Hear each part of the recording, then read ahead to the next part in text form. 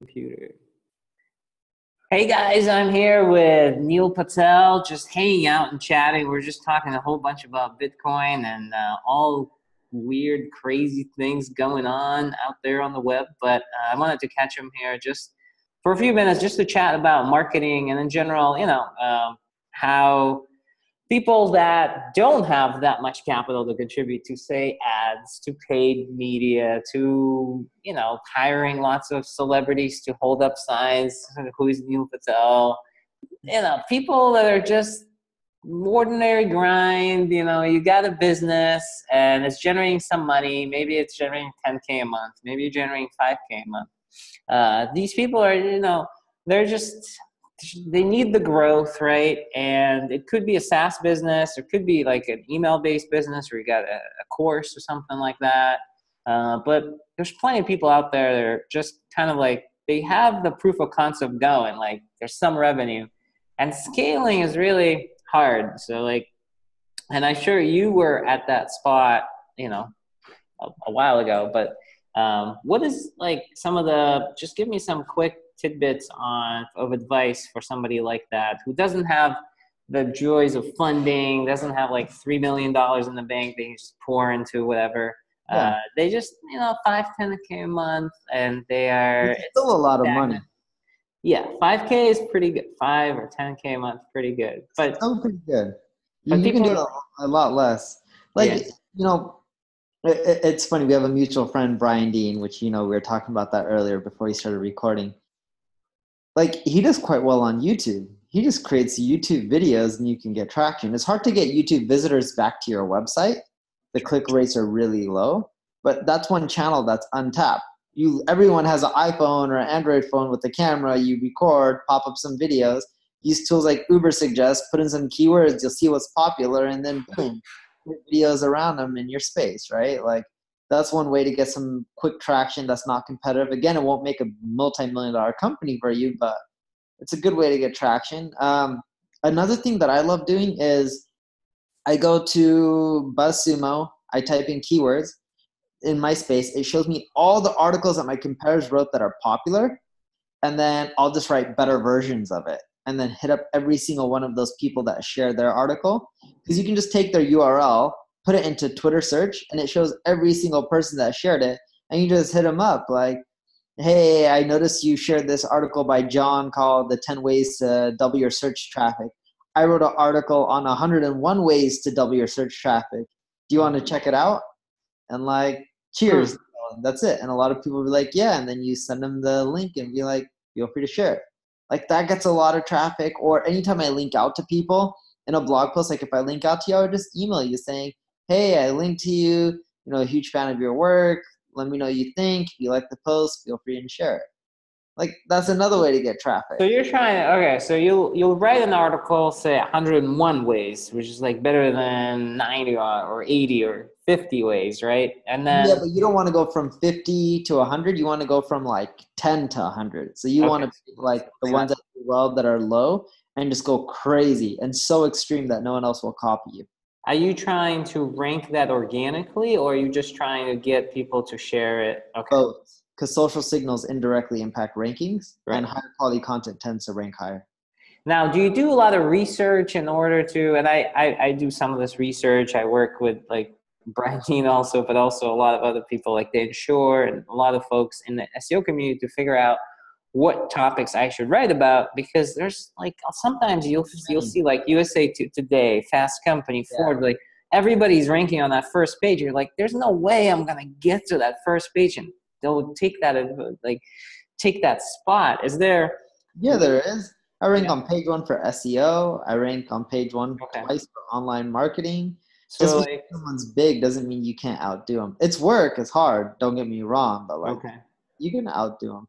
But even if your domain authority is way low, way lower than them, your brand search is way lower than them, you can still just the content itself and the social signals. It takes a long time, but yes, it's definitely doable. One thing I like doing is I go to SEMrush, I'll put in my competitor URLs, and it shows me their most popular pages. I then take those URLs and I put them into Ahrefs, which is a link tool. It shows you how many people link to your competitors. Yeah. And I see which ones have the least links. because then I'm going to SEMrush to see the most popular ones. And then I go to Ahrefs to see which of the most popular ones have the least amount of links. And now I have a list of really good popular articles. I get a ton of volume that aren't competitive. Because Okay, right, so they don't have that many links to them, right? So. yeah, because a ton actually don't have links, but people don't realize that. But like if someone has, 100,000 visitors to an article, but they have 1,000 links, I won't rewrite that one. But if I have another one that gets 10,000 visitors a month and it has 10 links, I'll rewrite that one. Okay, low amount of links and high Enough visibility, traffic where it's worth high it. traffic. Yeah. I do something similar with Quora, where I look at Quora and I filter Quora results based on which keywords it's ranking for. Number one, in my domain inside SEMrush. So say PR, I'll do Quora.com, everything it's ranking for. Then I'll put a filter within there for PR. It'll show me everything it's ranking for page one, first three spots for PR related questions. Then that's a signal to me. Like if that core question is ranking number 1, 2, or 3 for that PR term, then I can create a native piece of content on my blog to outrank that core question. Of course, core question is like a social media site type of result. And furthermore, I'll go and answer that question so that I'm the best answer and I'm pulling in the traffic on there. But I like your approach to doing the kind of like the link analysis and seeing where people most of them are. Have I got you? banned from Quora for a minute. You were really? Yeah, I was really growing in popularity. I was getting like hundreds and thousands of views per month. I would take popular questions, answers from my own blog, paraphrase them, and then link back.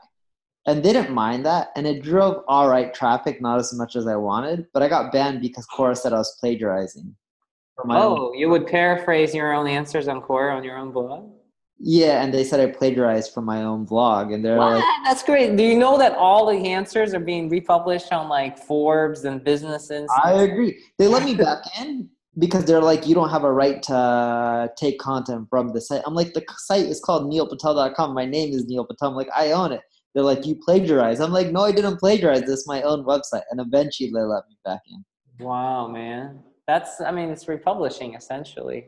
Yeah. Have you done stuff where you Medium go work. to a person that's like has the most traffic for that keyword and being like, hey, can we license that content from you? I've seen that recently. Recently, somebody was telling me they're doing that, where it's like, pay somebody else to take that content, move it over to the 301 redirect. I was telling my co-founder who doesn't have that popular of a blog, but he has a decent social following. I'm like, create a Medium account, just republish your best content on Medium. And he's like, dude, it gets way more traffic than I do on my own blog. I'm like, exactly. I'm like, just use Medium. So that's helped him, and that drives good volume. The other thing that we do that works well is a lot of people have LinkedIn connections, like except everyone.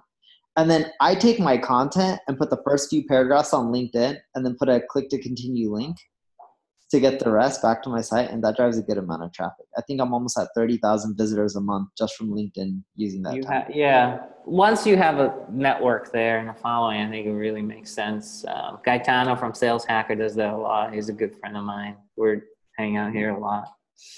That's cool. So as a scrappy founder, I got like 5K coming in. I can probably dedicate, like 1 or 2 articles. I'll go to SEMrush. I'll look at my competitors, what they're ranking for. Then Ahrefs, I look at which ones have the least amount of links.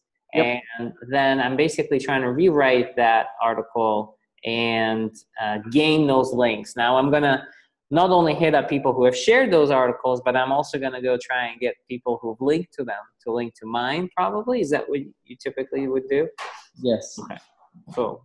Outside of that, is there anything else that comes to mind where your like traffic and exposure, because like these startups and businesses, they're looking for like, I guess, revenues and sales, and so this is more of a, I guess, like longer term game with the SEO, where you're creating this content, you're writing it, you're publishing it. It takes a while to get get the traffic up, get some of the, and some people are just impatient. And I see this a lot in my business. We have 5,000 people paying for the service, and they're trying to actively like get myself into Fast Company and Inc. And I need to get my traffic to like this much, and I need this much. And They're so not they're struggling, you know? Well, one is patience, and two, PR is great. But a lot of people try to do PR, content, SEO, social media. Like, there's not enough time in the day to do it all. Yeah. So pick the ones you're the best at.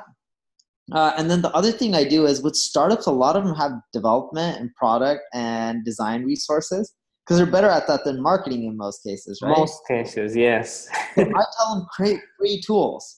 Free tools is one of the best ways to grow. HubSpot grew through their HubSpot grader, right? Yes. People put in a URL, they analyze, and then they sell you. Like these free tools, I kid you not, they're way more popular than content. And I've created a ton of them, and I have a team that just creates free tools for me.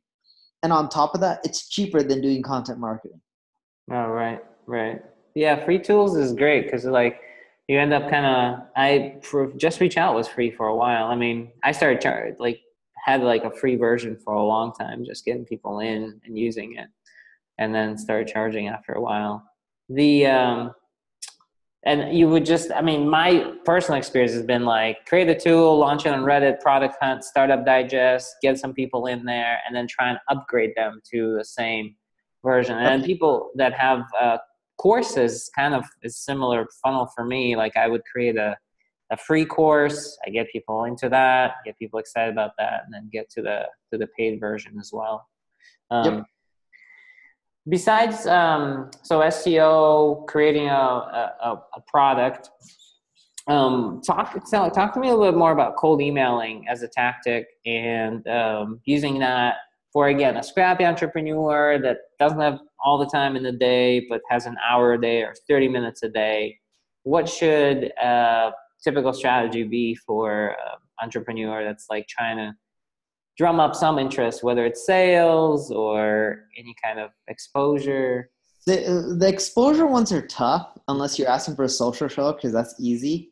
Links are a big ass. Most people won't do them. Right. I like doing cold emails for sales more than Sales. anything else because what I'll do is I'll go find the CEO of companies.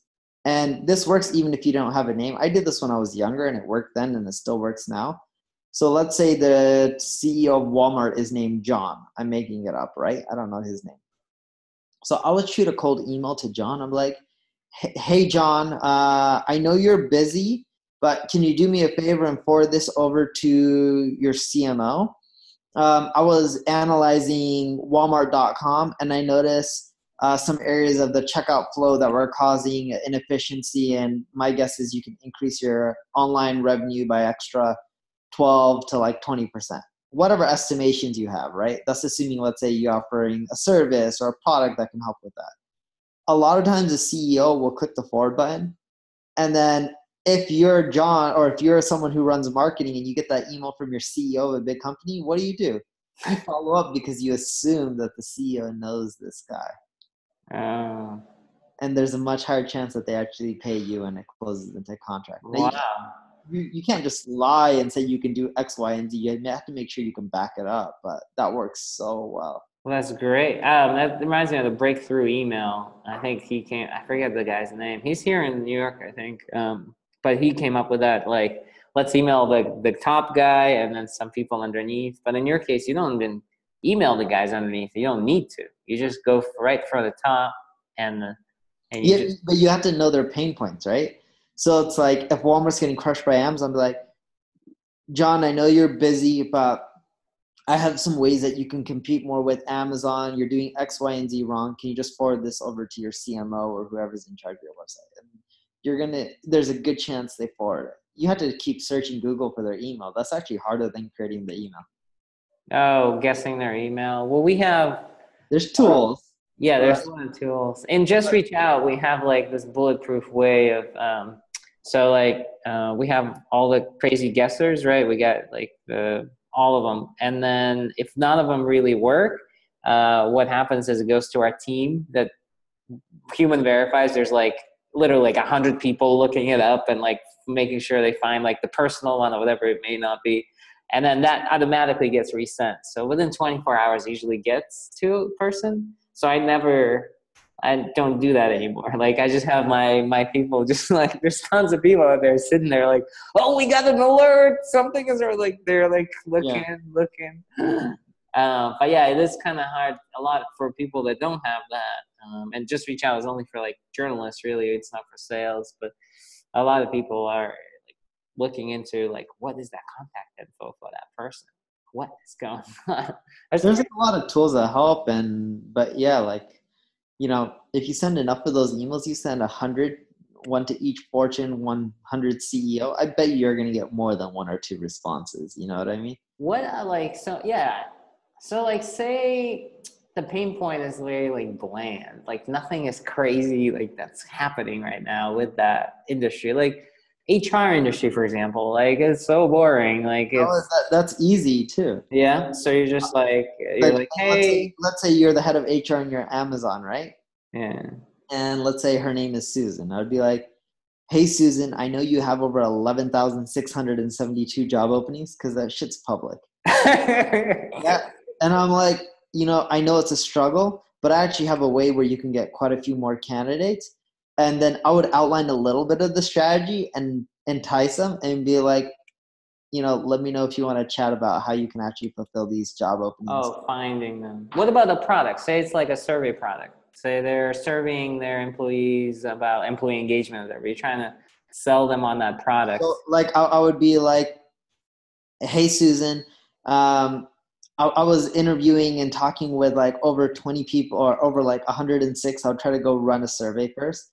People at Amazon, I'm like, look how dissatisfied they are. And I'm like, this is just scratching the surface. I'm like, you want to change this? Look how much time you spend recruiting these people. I'm like, let's talk. I'm like, I can actually go over a solution on not only how you can make them happier, but how you can catch this before they're unhappy. So then that way you don't have to keep replacing people. All right, so you're going right for the top there. Would you go to CEO of whatever Amazon, or would you go straight for the HR first? You can go both in that case. Yeah, because they're obviously using something, but maybe something that's not ideal for that kind of stuff. I usually try CEO first, and then if I don't get the forward, then I try the people lower. The CEO is probably the best. Yeah, because if he forwards an email to the department head, they have no choice but to listen. Like if Jeff Bezos forwards you an email, you can't ignore it, right? Yeah. If you do, you're probably going to be in trouble. The question is just when. Right. No, it's legit. I mean, that's the best way. If you can get that email address and you can get the real one and get to that person. I've done it. You know, like Ashton Kutcher, like I got him, he forwarded it on to all the people underneath him. So I was like, that works really like sweet once you hit the I right don't even person. know what he does anymore. Investment, really, just investing and kind of hangs it out, community. Like, I don't know, he's friends with Tim Ferriss. He was in this latest book right now, in the Tribes book. Uh, but yeah, he does investing really, like here and there a little bit, kind of like not that much. All right, I know you gotta get going. The one last thing I wanted to ask: when you're ranking and you're like, you gotta jump to like first, like maybe first spot, and you're like at number 3. You're just hovering and hovering and hovering at number 3, and you're like, shit, like I think I've done everything. Like I have as much of links as these guys do. I have as much like everything. What is your like secret sauce to like push it Yeah, over the there's top? two things I do. Number one is I go to Google Search Console and go look at all the keywords that I'm getting impressions for, but I'm not ranking for. I go rewrite the article and make it like 3-4 times more thorough and mix in all the keywords because Google's ranking thorough content better and higher than people who just have thin content. So like if you go really extreme and you're super thorough, they value that and that really helps with rankings. The other thing I would do is start coming up with crazy title tag and meta description ideas that are like not clickbait, but close enough to it where it's like appealing and you're not duping people, and test those out because if your click ratios go up and you have thorough content, your bounce rate will stay low, your user metric numbers will look good, and you'll get higher clicks than the positions above you, and eventually you'll start ranking them, outranking them over time, right? So it takes a while, but you'll slowly start climbing up to the number one spot. So thorough, being more thorough on those other articles to They get. really love thoroughness. Like if you have less links, less brand mentions and all the metrics, but you're super thorough, your user metrics are usually much better, and you'll notice that your rankings start climbing higher and higher. It just takes longer for them to climb versus if you had a ton of brand queries. Yeah, that's what we're doing now, actually. And you're doing guest posting too to backlink to it? I Or don't do guest posting anymore. I used to do no? guest posting years ago, but You I just accumulate links through like cold outreach, or just now you don't need to really, right? yeah, I'm like I don't do any. I'm like I already have a following, right? Yeah, yeah. I have 900,000 Facebook fans. Just put something up and people come and they naturally link. Yeah, yeah. But then when you're just starting out, you're still, I going. did tons of email outreach and guest posting and all that stuff. Guest posting is probably the best way to go. Cool. I know you're busy. So on a parting note, Brian Dean is running. I'm probably help him out promote this thing. Voice study, voice ranking on like Google Home, Alexa. Like how do they rank results? Like what are the ranking factors for that shit? Like. That's cool. So it's pretty sweet. Yeah. I'm gonna meet with him, chat about it. We'll shoot it over to you. You can take a look. It's pretty interesting, like how that stuff works. It's still so new. Amazing. Google Home. And I'll let you know when this stuff will be kind of live. I'll probably, like work on some articles and stuff around it. But yeah, and let's catch up. Yeah, let's do something together or do more stuff. It'll be fun to help you any way I can. I'm happy to help anything I can do. Just Yeah, I'll let you know next time I'm in New York as well. Cool. Yeah, you're coming next year sometime, maybe. I come multiple times here. I didn't know you live in New York. Oh, really? Oh, Yeah. cool.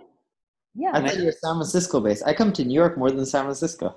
Oh, all right. I'm speaking at growth marketing conference in San Francisco next week. So I'll be there all week, and then I'll be here. So hit me up when you're here. Brian is here for like at least a couple more months. So he's actually here filming videos. Like that's what he's doing. Like all those videos. He Yeah. has like a whole studio that he rents out, and he's got like people that bring you like food and snacks, and like there's like an ordeal to film these videos. Like it's a no joke kind of thing. And we're geeking I'm out on assuming different he's paleo filming diets. for a new product. Huh?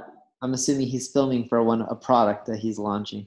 No, these are videos that like you've seen the SEO videos, like his studies and all It that. takes him that long to film them? Yeah, well, he types up the whole script and then he does it line by line. Like he'll put up the script and then he'll just read the script line by line. They'll film it. They'll I like, didn't know that. He does a good job. They're amazing. and they're also like, he's got that formula down where like he'll keep people watching that whole video. So he's got like, he'll introduce things and then he needs to keep people through the whole video. So it's like, Amazing job. it He's is. amazing marketer.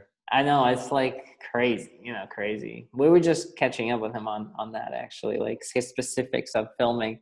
And like he had a studio here in Brooklyn versus out there in New York in Manhattan. He was trying to decide who to go with. I just shoot and like I literally just go into the studio, Yeah. no script, nothing. I You just go. I just Wow. freestyle it. Well, I mean, your audience is also much bigger too. He's growing really fast. I mean, He's growing extremely fast. He'll do well. He has so much potential. He's like one of the best marketers I've seen. Yeah.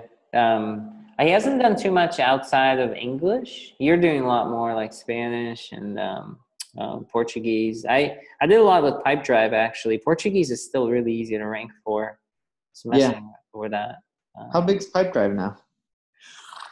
Oh wow! I mean, I've been doing like SEO marketing consulting for them for like a year and a half, two almost. They've grown. They just closed like $8 or $10 million. They're mainly all in Estonia though. I don't know. I reckon like 50, like 70 people. I don't know. Like I'll have to double check because I've only worked with the New York team here. New York team here is like 25, 30 maybe. But then like I bet you there's like at least 100. 70 maybe in Estonia. I've never been to Estonia. Seem to be doing well. Yeah, Pipedrive's, they're doing really well.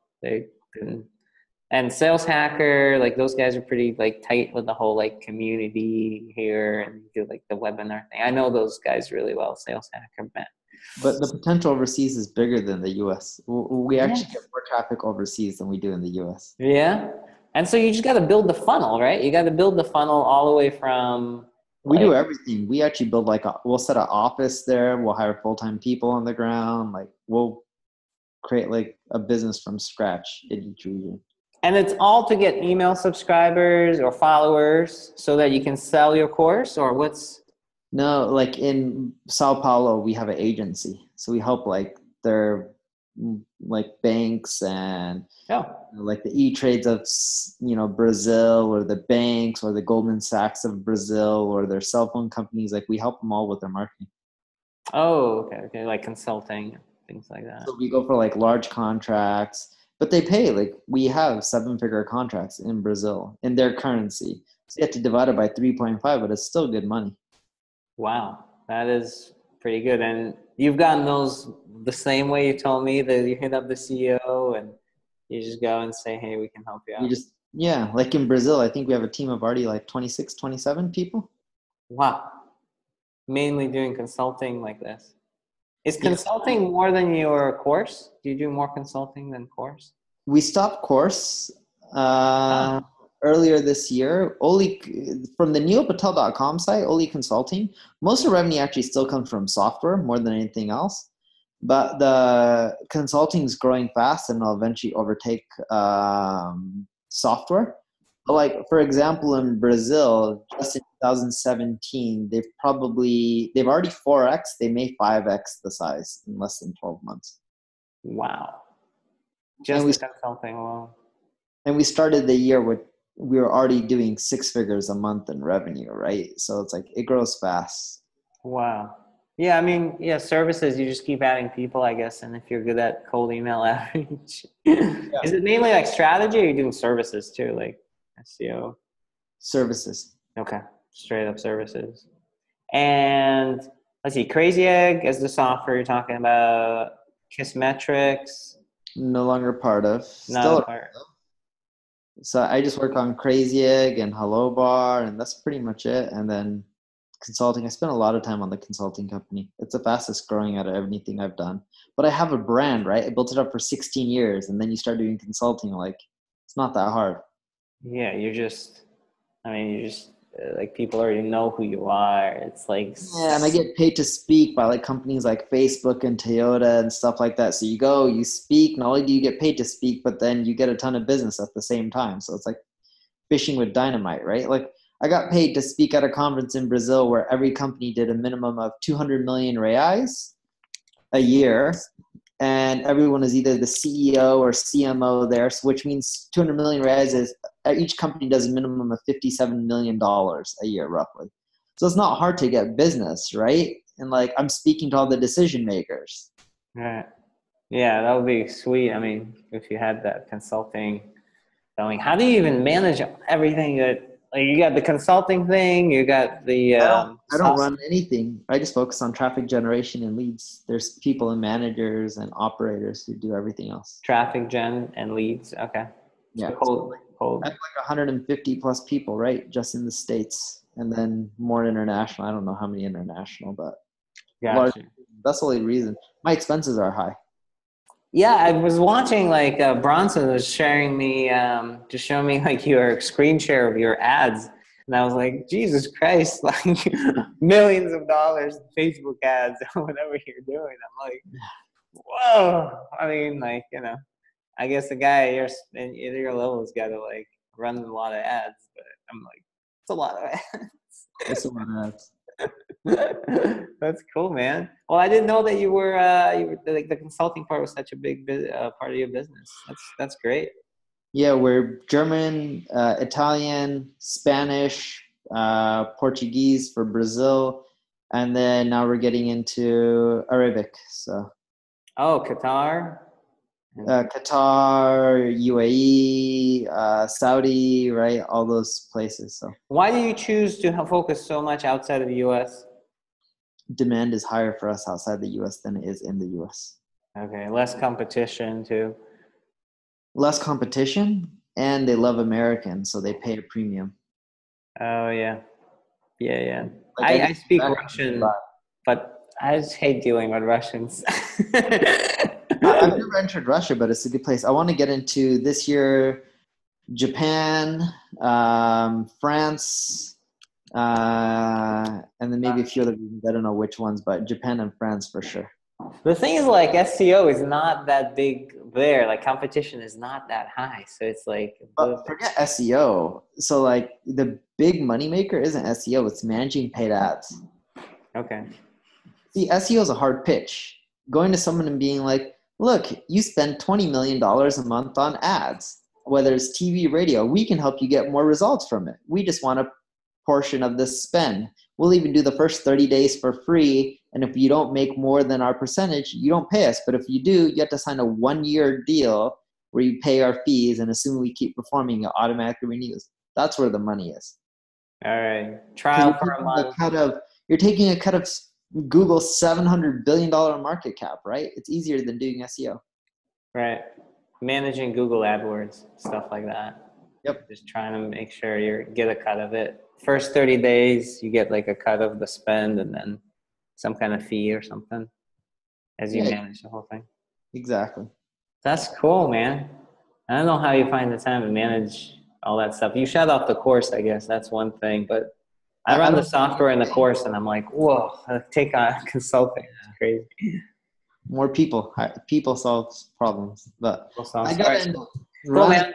All right, hit me up January, February, whenever you're in town. We'll hang out. Maybe Brian will still be around, or Ramit, or somebody else. There's a lot of people here, you know. Yeah. Thanks for taking the time. I'll let you know when all this stuff is live. All right. And yeah, say hello to Heaton. Will do. All right, man. See ya.